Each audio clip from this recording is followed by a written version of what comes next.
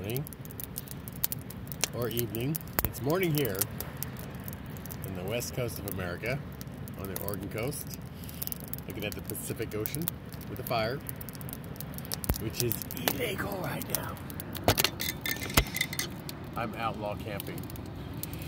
The funny thing was, a guy came in yesterday, and I don't know if they're giving that guy a ticket or towing him or whatever, but he came up and pulled up next to the car that was here when I got here originally, like a month ago. And I was like, asking him a question. I was like, so, is this public? And he's like, yeah, this guy's been here a while though. So, yeah. So I'm like, okay. Cool. So, yeah, I guess they don't let you build foundations or let you park your car for a month. So. Or build a fire, but shh, I'm an outlaw. It's kind of what I do.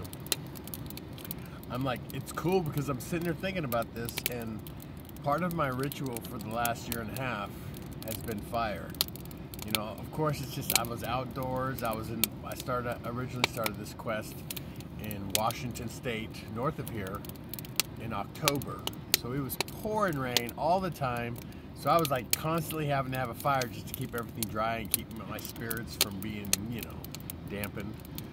And then I realized that once I started getting into the spirituality of it, and I call it spiritual boot camp because I have no teacher. Well, I have teachers. That's not true. For the last 3 or 4 years, I've been reading. I've been doing tarot. I've been watching tarot on YouTube, and a lot of my teachers are basically just tarot readers. A lot of them don't do traditional tarot either. A lot of them are just they do angel cards, and they'll just do there's different kinds of decks that you use, because some people are really don't like witches and just really fundamental about stuff, and they don't. That's sad, because they're basically, when they do that, they just help the Dark Lord. They just help the darkness. When you feed into that bullshit, if you're not inclusive, then you're just feeding into the darkness. That's all that is. So you gotta watch yourself and don't feed into the darkness. Everybody's included, even the assholes who demand you know their sexuality, even though you don't give a shit because it's none of your business. That kind of thing, right? So anyway, spiritual boot camp. That's what I'm going through, and I have been going through. And I noticed that for me, this is a very pivotal moment. Not just mention all the breakthroughs and the downloads, but for my power and being a wizard or magician or whatever you want to call me. You work with the 4 elements of nature, and not just inside but outside. And like I said, fire has been part of my ritual, but what I've had all along was water, the ocean. I have earth beneath my feet, and air air. And now I have fire, so I can play with the 4 elements, and it helps me to focus. Kind of like Nostradamus was interesting. I guess he'd go up into a room and he'd stare into a bowl or something. When I meditate, this is what I do. I sit there and I have a fire, and I just chill and watch the fire, and my mind wanders, and that's kind of how I meditate. So it's like I didn't sit there and train meditation with people. That's just not my thing.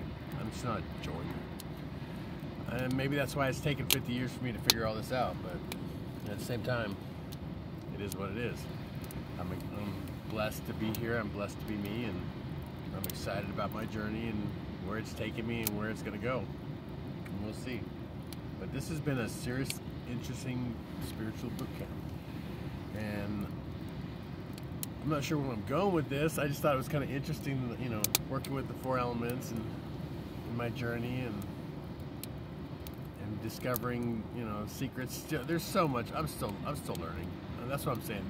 This whole, if you would have told me 3 years ago that I'd be, chopping cards. This is a really cool one, by the way.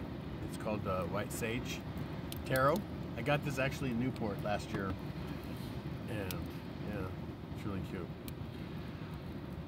But I never thought, and somebody would have told me that, I'd be like, what? Dude, I don't do that. What the hell are you talking about? Energies. That kind of thing. I'd be like, dude, really? And it was just my ignorance to the situation. I like tarot. I loved horoscope. I always, I knew I was Taurus. I knew my birthday, so I kind of, I have sisters and my mom, whatever, so they were into that. So then I would, I'd always check my horoscope, and then, the last couple of years, like when I first come out of my shell, when I was in my apartment painting all day long, just doing that for like 5 or 6 years or 7, I don't know. I was getting too much on that one. When I finally came out of my shell, it was like me opening up to the world, and I had to, you know, learn new stuff, figure some stuff out, and you know, it's still a process, and I'm still learning, but you gotta stay positive and hope for the best and live in love and light, and because yeah, I saw people. Let's just say not everybody's taking the high road.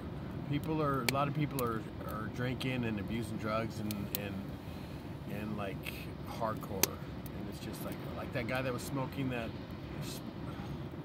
What the hell are you smoking on that foil? When I was in Chiriaco Summit, it just parked right next to me too. It was empty. That was the weird part. It was like, dude, you had to park right next to me to smoke your crack. I was like, please. It hurt my heart, dude. I was like, no. So there's a lot of people hurt right now. A lot of people are giving up. A lot of people are losing hope. They're losing faith in themselves and in the world. I mean, can you blame them? Look at the dumbasses running it, right? Anyway, we live in love and light.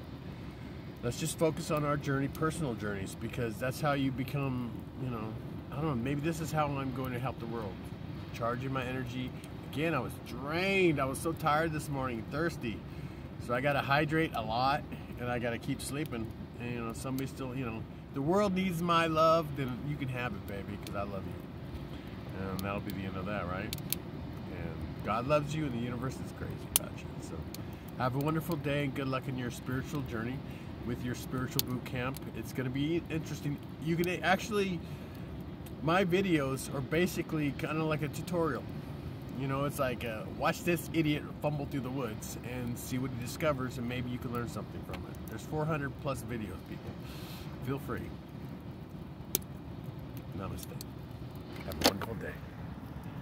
I'll give you a little something before I go. Oh yeah.